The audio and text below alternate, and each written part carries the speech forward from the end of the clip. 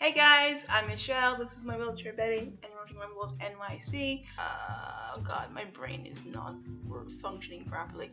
I have been struggling a little bit because if you follow the channel, then you know that my primary chair Betty has been not really working reliably for well over a year and a half. And then I have the rental chair Lulabelle. I've had her for a bit over a year at this point in time, and the thing is that she's in the proper spine support, and so if I use her to leave my apartment for more than one day in a row, my spine is in an excruciating amount of pain. As a result, for the last over a year, I've been going out one day, staying the next day, and I'm tired of doing it. And then on top of that, braces it all.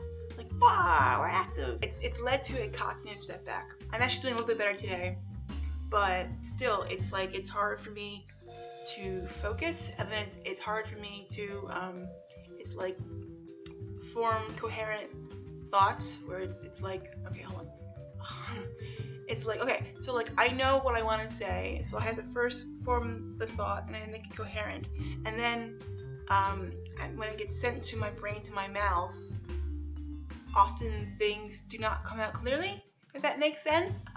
So yeah, there's that. It is very, very isolating. The fact that I'm staying indoors means that recovery is slower. So I felt myself getting depressed. You know, it comes back down to the question of what can I do about it? I can't make the system go faster, but maybe I could think of new things for me to do, new projects, so that, you know, the time that I am in right now is more awesome and fulfilling, and then I won't be so fucking depressed. Or maybe when I do go out, I could, instead of just taking photos, I could take a video, and then there'll be these fun videos of New York City, right? That's fun, and this is it.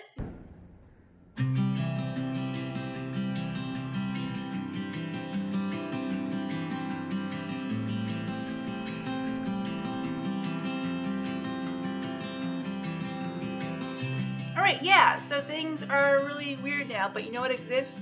The color of blue in the water, and the warmth of the sun on your skin, and the breeze on your skin, and the fact that you're on this earth and that the earth exists. These are all things that are beautiful and should not be forgotten.